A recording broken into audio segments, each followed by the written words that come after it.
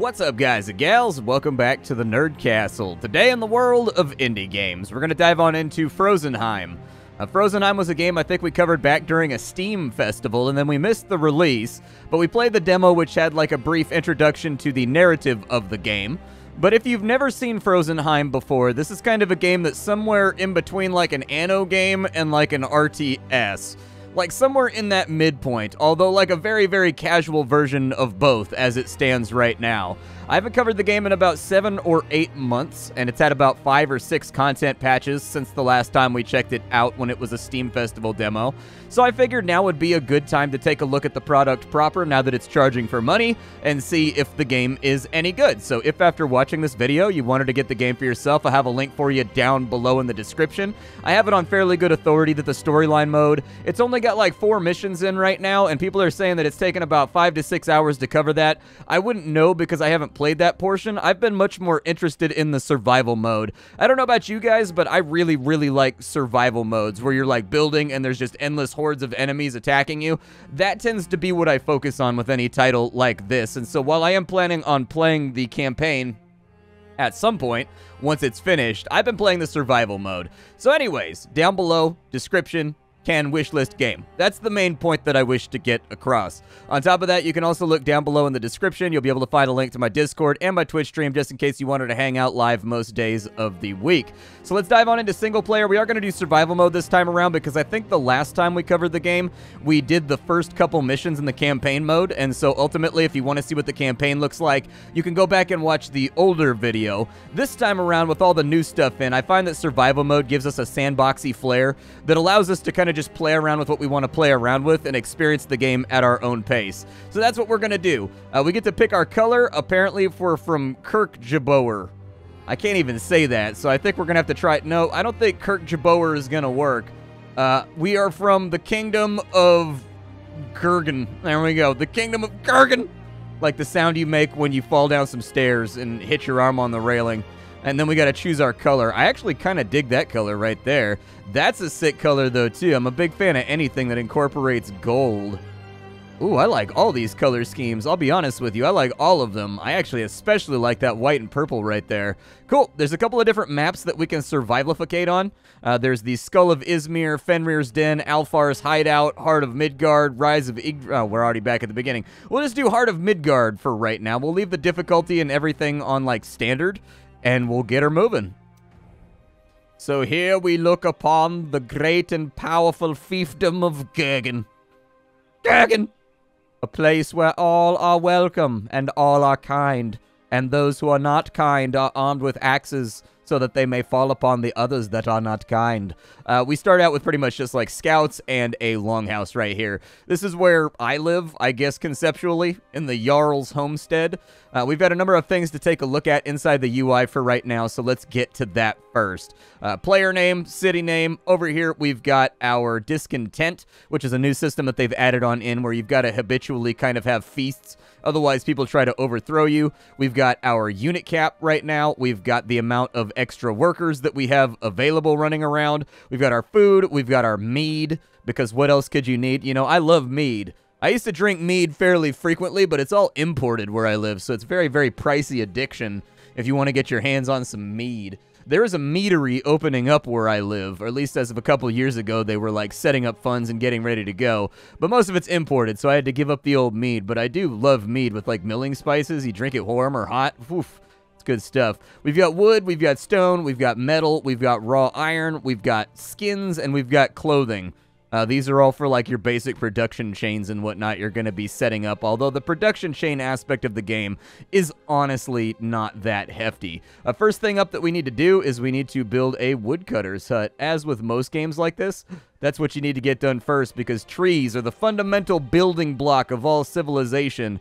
We also probably want to set up some farriers. So over here on every building that has like a production or a function, you're going to be able to assign workers. The amount of workers you have left is up here and also right here. I'll probably put in 3 right there, having 3 workers just to move things from point A to point B and get them back to the stockpile is going to be a very useful thing to have. The other thing that we want to do is we kind of want to send our scouts out, and we sort of want to start clearing out some of this fog of war so we can figure out what the boundaries of our territory look like and what areas might need to be defended. So I'm going to get going on that, and I'm going to set up some basic infrastructure, and then we'll come back with sort of a list of all the principal things we need to get done. Okay, so after a cursory glance, I think we've got a feel for the lay of the land and what our territory looks like. It looks like we're actually just in kind of like a thoroughfare or like a channel. This area is blocked off. We'll be able to access it later by donating a whole bunch of resources to the gods or whoever, and this gate will go away. And then we'll have to babysit this side. But for right now, there shouldn't be anything coming from that direction. Everything appears to be up to the north. In the meantime, I went ahead and I built a couple of houses over here, and as you can see, our tree cutters are beginning to fell the forest. We're going to want to look after our food supply fairly shortly so that we can get that moving. But as of right now, there's not a whole lot of tasks to get done. It's mostly just waiting for the wood to start to pile up and the goodies to start to happen. I have no idea what this is right here, but sure. Let's go take a look at it. Oh, it's a bandit camp. Run for your freaking lives, bros. Run. Just, like, flee. Yes. Run, flee, come back to town, do what you got to do. Hopefully they don't follow you. If they do follow you, we are going to have a really, really bad day here in the town of Gergen. The other things that we need to get built up before too long, we're going to want a hunter's hut. I think that's going to be fairly unavoidable. So we'll put the hunter's hut, like, right here. That looks good to me. There's a bunch of animals over there. I don't know if we need 2 hunter's huts for right now for the supplying of food and leathers. It's a nice idea, but I don't know if it's, like, necessary. So I'm going to keep that one on the D-low for right now. We are going to have to get rid of that bandit camp up there if we want to make any type of cumulative process, though. An alternate idea is that it's not a terrible idea to set up a fisherman's hut. So we could do that. Let's put the fisherman's hut on in because that'll give us a slow trickle of food that I think happens regardless of season. This right here is the season wheel. Basically, your harvests and whatnot go down during the winter, and you've got to kind of like tighten your belts and get ready for it. And so anyways, fishermen can be nice to kind of get you through that trying time. Now that we've accumulated enough wood, I think it's time to get our military-industrial complex working and kind of firing on all cylinders. The game does have a snapping mode. A lot of people might not be aware of it, but if you're a fan of keeping everything in sort of cubed grids, you can hold down shift and things will snap together and like perfectly space themselves and whatnot. Makes life a little bit easier. But there goes our training hall right there. This little training area is going to allow us to raise levies from our list of available workers. They will get converted into axemen for right now. We don't really have the logistics and the supply to get up to anything higher at the moment. But I do have bog iron over here, and I do have stone over here. So we're not really in that bad of shape. I would recommend that we start gathering stone now rather than later and getting that all ready to rock. And then also using all of our excess wood to continue putting down peasant huts over here so that we can increase our available supply of workers. It seems important to note that you can have 20 formations of soldiers no matter what, but it seems like you can have like an infinite amount of workers so long as you can supply food to them. I don't know if I've exactly hit that nail on the head just yet, but from some of the things I've been observing, do we have like a better spot? Wow, they're not really getting a whole lot of food from over there. It's kind of a bummer because it looked like there was a lot of animals on this side too. Yeah, go ahead and put their operational area over there because our food is definitely taking a little bit of a precipitous dip right now, which is far too many P's for one statement, but like, hey, you got to do what you got to do. We'll assign our stone gatherers over here so they'll start pulling in some rocks. Let's see here. So we've got axemen over here. It takes 5 population to spit out an axeman. All these houses are at maximum capacity. So I would say let's lock in like another couple houses. There we go. I just let them place randomly with their facings. Like normally what I do, so when I first started playing this game, I like to scatter my houses around and have them kind of in a big circle, just randomly arrayed around the central building, because I feel like that's more realistic when it comes to medieval settlements. Like that tends to be what they did. They either radiated out from an initial defensive position like a motte or like a main longhouse, or they tended to kind of fan out around tributaries and water sources. But unfortunately in this game, I guess not unfortunately, this game just has a mechanic that makes that not ideal. Basically, every house needs something to be supplied in order for it to be happy, and one of the things it needs to be supplied with is community, and you can see that denoted by the white ring that's around the building right here. And so honestly, building in grids in this game is far more effective, even if I find that it doesn't look aesthetically appealing. And speaking of aesthetically appealing, I love the fact that this game has the same thing going on that Foundation does, which if you never played that game, it's a fantastic city builder. But anyways, Foundation has it so like as your peasants move around, they carve out roads naturally. This game also has that mechanic, and I am proud to say that I am here for it. I love it. Let's go ahead and mash out 2 groups of axemen. Our food is looking just absolutely atrocious right now. So hopefully the hunters over here like catch something or kill something at a junction. We actually don't have room for a whole lot of food production out here, which is kind of a bummer. The fishermen are doing what they can, but hopefully this number bounces back. I may need to chill on my population growth for a little bit, but when the first wave comes, I think we're absolutely going to need to have like 2 main units. One thing I think this game is sorely lacking at is that they need to give you like an economic readout. So you need spreadsheets, you need regressions, or at the bare minimum, when you mouse over some of these resources that are passively consumed by all the units and whatnot, what should happen is it should tell you net per season how much you're gaining or losing. That way you can adjust the supply and, you know how much you have to build without going too crazy on the old supply front. We've got like 2 more villagers coming, so we'll have 5 available in just a minute. I'm thinking about doing another hunter's hut over here, but I don't really know if there's a point. Our first little group of like purple meanies are over here. We're going to send them out to clear out that bandit camp that's up to the north about as soon as possible. That's going to give us access to the rest of the map, and there are points of interest in things that we can loot. And for the time being, I think it's a really good idea that we start looting some of those caches. With these units right here, you can put them in formation by clicking and dragging with your right click, just like you do in Total War or any of those sorts of games. I don't know if formational cohesion or anything like that is actually factored into the combat effectiveness of the units in question, but it is an option that you can participate in and you can do. I just don't know if it's good or not.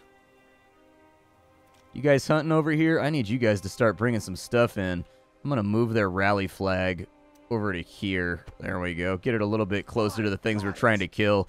Winter's like almost over, so that's good. Got snow laying around.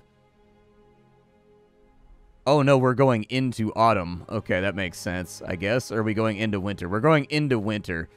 We've got a search point right here. There's a bunch of wagons laying around. I'm going to go ahead and go through that, see if we get anything good. We got some wood and we got some leathers. That's not terrible. The leather's going to allow us to make a clothier and start making armor and clothing. There's some bad guys over here. Let's go get them real fast, and then we can raid their camp afterwards. So into the fray, my friends. The combat animations in this game, perfectly passable. There are little fatalities and stuff too, Total War style, where occasionally you'll see one of these guys step out of formation and like hack another guy's head off, or like do something else like that that's sort of like scripted. But other than that, it's all perfectly functional. Yeah, you see how he pulled him across and then slashed him? There's like fatalities and whatnot. Oh, we lost a couple units right there. That's a bit of a bummer. I was hoping that with the numerical superiority, we would do a better job at fighting them, but I guess not. We can search their camp, though, and see if we get anything out of it, and I think that's a really good place to start. There's also a menhir over here. I think the menhir gives you a blessing that basically buffs up all your units, and it's kind of like a push and pull type deal. So as the enemy's attacking, they're going to try to take these menhirs back, and the menhirs actually do make your soldiers better from what I understand. So like if you mouse over them, I'm pretty sure like their little attributes like speed and defense and attack will go up once we've captured the menhir, I think. Huh. It seemed to the last time I played the game, but I guess we've got a blessing unlocked. Your characters do have abilities and things of that nature, so we can send all of our guys into a blood rage, which increases their damage like crazy and allows them to basically hack through the enemy. Our scouts have an ability where they send out condors or like eagles or something like that to go scout the land. Most of the units have a triggerable active ability that you can play around with. What is that right there? A wolf's den? Yeah, we should probably go raid that too. Our food seems to be like very, very slightly passively positive right now, which I think is really good. And we do have the resources at the moment to train up a third unit, so I would not be against that idea. All right. Where are these wolves at? We gotta fight these wolves over here. There they are. All right, blood rage, everybody. I would like for this fight to be over swiftly, and I would like for it to be over violently. So get that all taken care of. And as you can see, their combat capabilities are quite good when they go in with their battle rage. They kill stuff pretty fast. After we grab this over here, did I already visit that? Yeah, I did. Okay, so we got some more leathers and we got some more wood. It looks like there's another stone stockpile over here, which is going to be a nice thing to know about. Let's pull these guys back. If we get them inside the range of our training camp, we can replenish their numbers. And I think that's probably a good place to start. Pathfinding in this game can be a little bit rough. I have noticed that units get stuck on things, or they seem to have some level of confusion every now and again. It's not like a persistent thing. It's just every now and again you notice that your units are kind of like working their way around an object, and eventually they will get past it. But, like, in that moment, if you need them to be at point B and they are at point A and they're really struggling to get in between those 2 points, it can be a minor annoyance. Let's go ahead and replenish them real fast. So that unit is replenished. I think it's a really good idea to get another team of axemen real fast because our first wave should be coming up in about the next 2 or 3 minutes. I'm going to continue to prep and get things finished off over here. Apparently my Jarl's Longhouse is ready to be upgraded. I don't know if that's a wise idea or not for right now. It looks like what we're going to have to put into it is a decent amount of iron, but in fact, we haven't even begun collecting iron yet. I did put down some more houses down here so that we would potentially have like a slightly larger workforce. What does the well do? So we can put out fires in the village. It sounds like a really, really good idea. I think I can probably get away with that. Let's go ahead and put down a well real quick. People like water. What does the altar do? So you get passive discontent decreases for the village. Okay, we have a burial mound. So the bodies of the dead warriors will be stored there. Okay.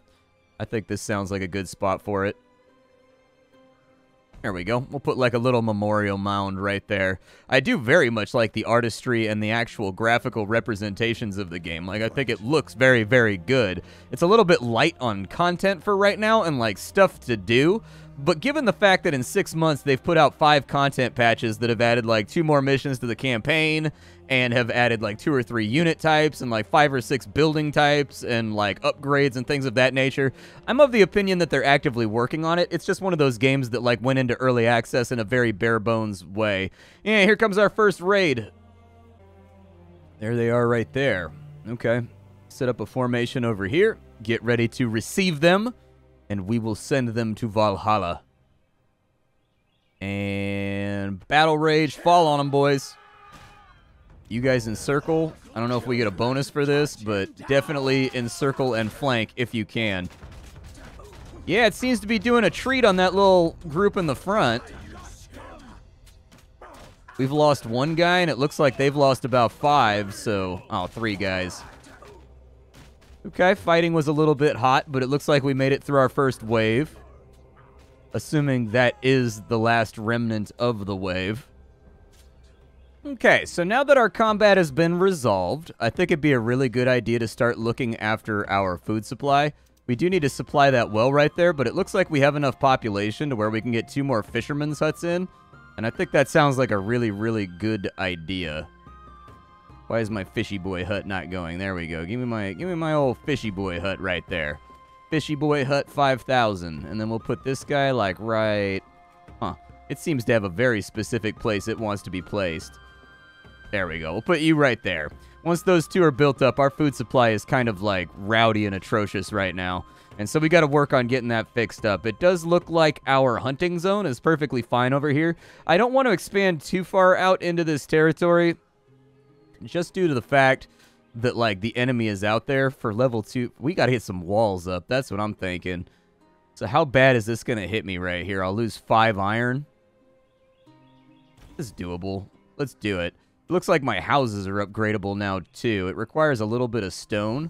But let's take these all up to the next tier. If I double-click on them, will it select all of them? Looks like I can select multiples that way. Okay. But it won't, like, upgrade them all. Gotcha. All right, well, we'll just turn these into little huts and houses then. Oh, wow, these have 8 capacity now. Oh, my goodness. Okay, we're going to have, like, some massive population expansion here then. It's a good thing we got the food infrastructure in place because I feel like we're probably going to take a little bit of food hit up here at the front. I do think we need to get our iron industry up and going, so I'm going to put in another collector's guild right over here just to grab this iron, and then I'm going to put a bloomery right behind it where they can get the impurities out of the iron and get it kind of turned into useful ingots. We do have a little bit of clothing left, and we do have a tanner over here, and so I'm not against the idea of a tanner as well. Let me see if I can get this rotated properly, though. There we go. So the tanner will be just kind of across the street from all the residential areas. We should have the workers to support all this new industry as well. If we wanted to get through this gate over here to get to, like, new thoroughfares and whatnot, it looks like we need 10 food. It looks like we need... Okay, well, we got another wave incoming. Well, that's not great. All right. I don't know if we're quite ready for another wave right now. How expensive is it for me to get, like, a palisade going? Because I do think that having a retaining wall around, like, the main important buildings is a good idea.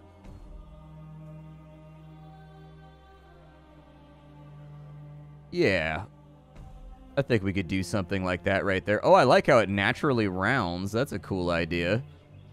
And it looks like we placed that in the middle of whatever else we have going on. So realistically... Oh, it doesn't like that right there? Okay. Fair enough. I guess we can leave the hunter's hut on the outside of the village. Or I guess we've just got to push out a little bit further and kind of clinch one of these little gaps over here. Fisherman's huts, are you guys doing your thing right now? I could pretty desperately use some more food. We'll replenish you real fast. I don't know how many soldiers I'm going to need to actually make this work. For the Collectors Guild, we'll go ahead and get them up and running so that we can get some iron rocking. Bloomery, 3 more guys right there. It looks like it's mostly wolves that are attacking us right now, which is kind of a strange thing. But okay. I can live with that. Send them into battle. You guys come around this side and hit them. Perfect. Looks like one group of wolves is already down, and we haven't even lost a man yet.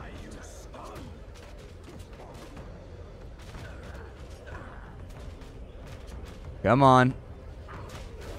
Ah, we lost a guy. I was hoping we could flawless that fight real fast so it wouldn't cost me any resources. All right, food's looking a little bit rough right now, but food delivery just came through, so could be worse. Discontent is rising. Okay, we'll deal with that in a minute. We've got very little wood coming in as well. I actually think it's probably time for us to tear this down. And then we'll probably move it over to this forest over here, maybe.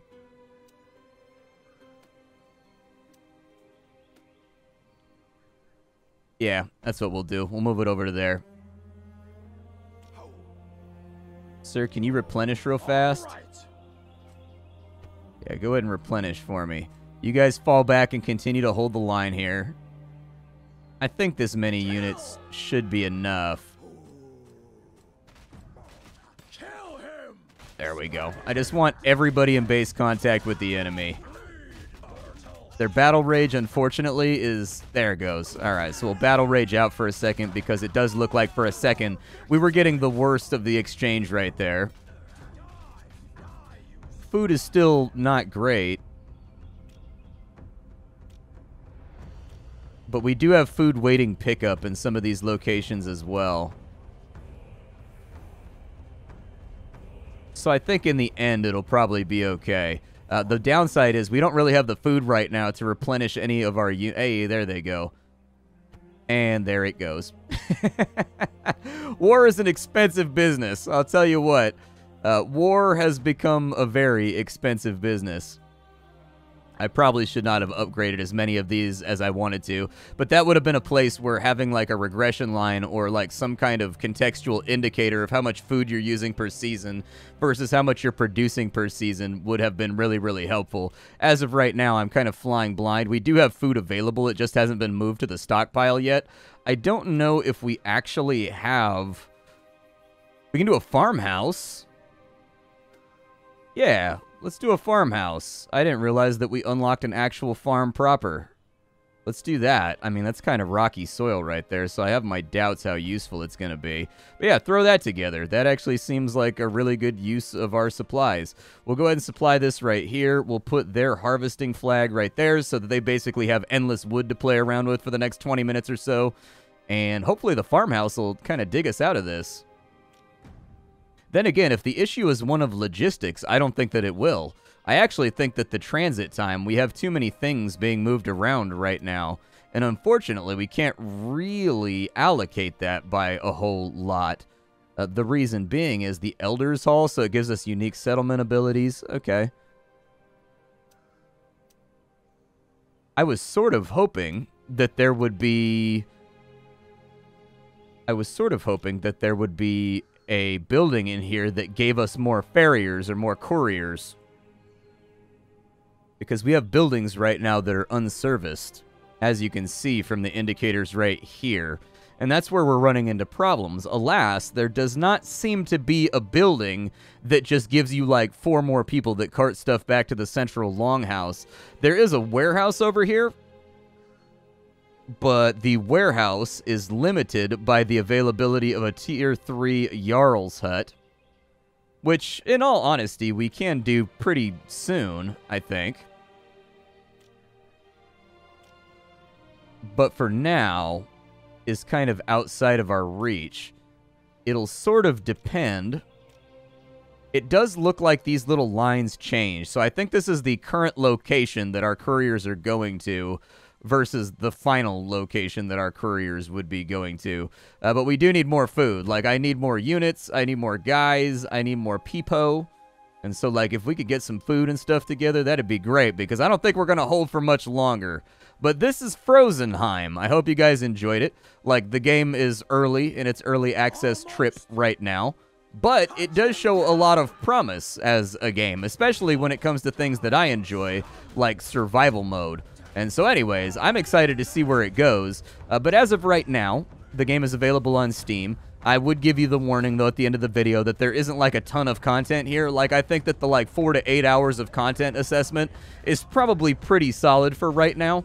And so, anyways, this would be one of those ones that I would wishlist and watch how it develops rather than jumping in right now, because I don't want people to be disappointed. But that's mostly just due to the content not being fully implemented into the early access just yet, not due to any restraints with regards to, like, the quality of the game itself, or to, like, bugs, or to things like that. I actually think that what they have is pretty rad, but there just needs to be more of it. And so, you know, keep an eye on the early access. Frozenheim. My name is Splattercat. I sift through the pile to find what's worthwhile in the world of indie games every single day so that you don't have to do that. Today up on the chopping block, we had Frozenheim. Tomorrow we will very likely have something else. I will see you guys all later. Thank you for stopping on in, and that's about all I got for you. Bye-bye, everybody.